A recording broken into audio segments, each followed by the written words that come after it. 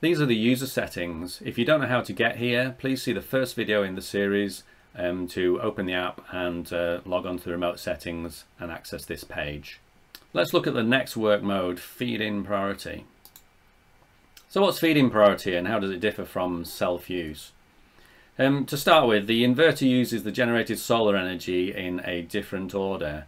So firstly, like self-use, it's used to power the house load. But after that, in self-use, it's used to charge the battery. But feed-in mode, the next priority is to export the energy to the grid. If by any chance that the limit is reached for grid export, then it will then charge the battery, and if it manages to reach the battery charge limit or the battery is full, it will then clip any excess energy, which essentially means it's wasted.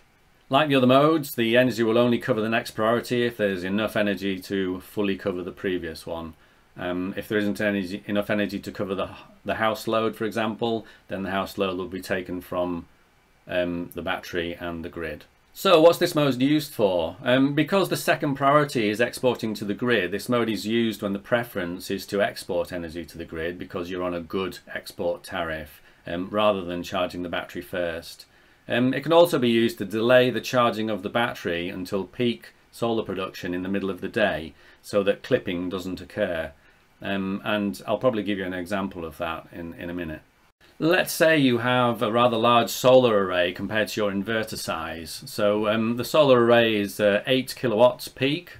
Your inverter size is a 5 kilowatt inverter. You have 10 kilowatts of battery storage, and just for our example we're going to use a 1 kilowatt house load.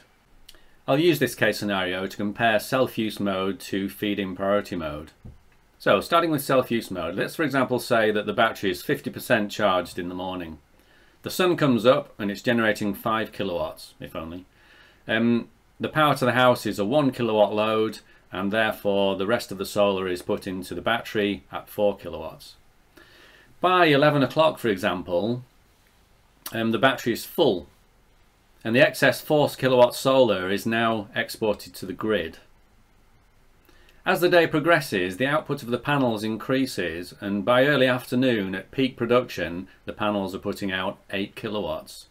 So the house load's covered, the battery's full, the inverter is going to reach its maximum export capacity of 5 kilowatts, which is covering the house load and exporting to the grid, and there's nowhere else for the extra 3 kilowatts of energy to go. So this energy is then what we call clipped and wasted. Essentially it just disappears into thin air. If we look at the same example in feed-in priority mode, we start exactly the same, 50% battery charged in the morning. The sun comes up generating 5 kilowatts, powers the 1 kilowatt house, and it doesn't charge the battery. Instead it exports 4 kilowatt to the grid. As the day progresses and you reach peak production time, the output of the panels increases to 8 kilowatts. The house load's covered, the inverter reaches its maximum rating of 5 kilowatts, covering the house load and exporting to the grid, and now there's somewhere else for the extra solar energy to go. The 3 kilowatts, which is extra, which got wasted and clipped in self-use mode, now goes into charging the battery, and none of the extra solar generated is wasted.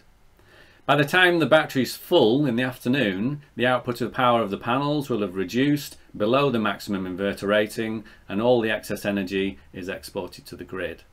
So you can see in that scenario, feed-in mode doesn't waste any of the solar energy, whereas self-use mode would waste a lot of solar energy.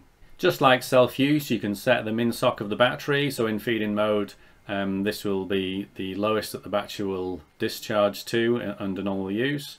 And also the charge battery to percentage. So when you're charging the battery from grid at off-peak times, you can change the percentage that you'd like to charge the battery to. Thank you very much for watching. See you on the next video.